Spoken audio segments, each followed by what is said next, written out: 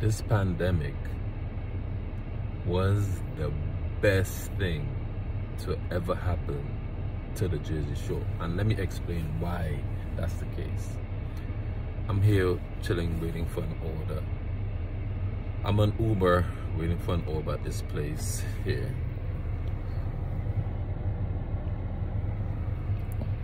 That's a Wawa. You didn't see the sign.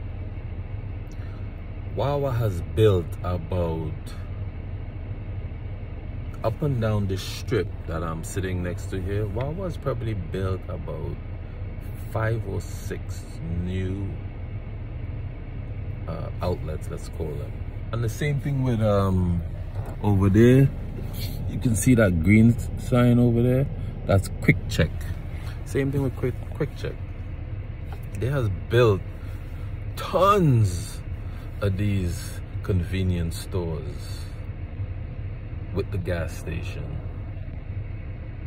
up and down the Jersey Shore, right? And you see that's the old style gas station over there. You see that? That's what is that? A mobile station? Mobile stations, they never invested in their product. So you can see here there's cars gassing up, but at the mobile station I can see one car. I can see one car gassing up. Mobile, Shell, they never invested in their product, never invested in their brand, and now they're paying for it because the Wawas, the full service Wawas, the full service Quick Check, they just have a better product, right? It's spacious, right? It's not cramped like these old Shell and mobile stations. It's not cramped when you go into the convenience store. And let me tell you, anyway, I diverted a bit. The Jersey Shore is packed with just human beings.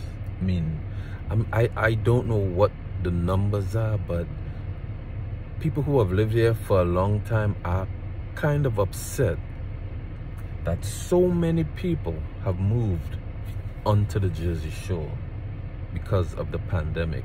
A lot of flight from other areas coming to a lot of people coming here.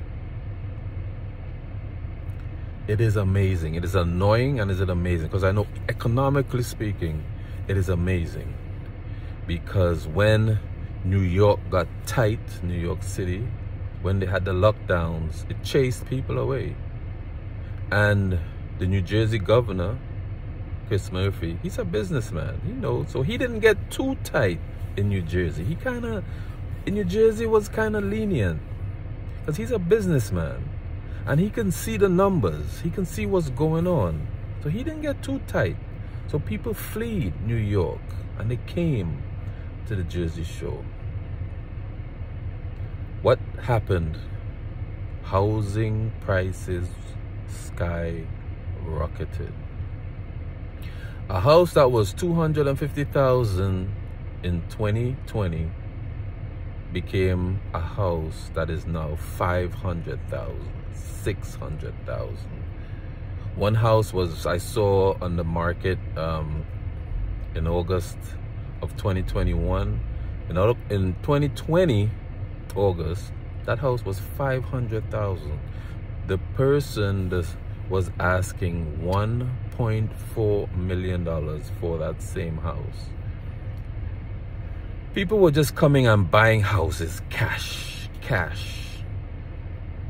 And they were buying you out of everything. So you didn't have to worry about moving furniture and all this kind. They would just say, look, just leave everything, we'll buy everything. We'll buy all your furniture, all your this, all your that, all that.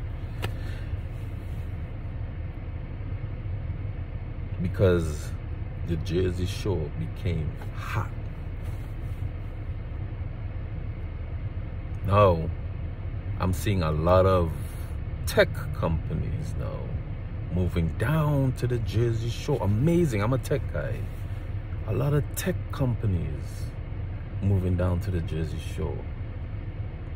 a lot of distribution companies moving down to the Jersey Shore. The Jersey Shore is booming, booming.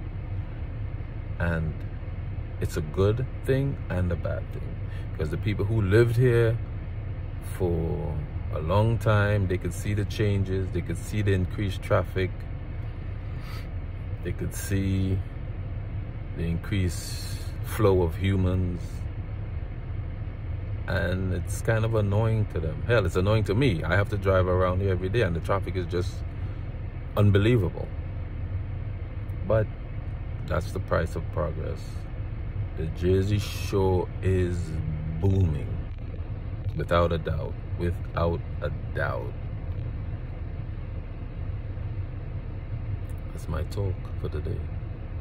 So I'm just out here waiting to get an order, and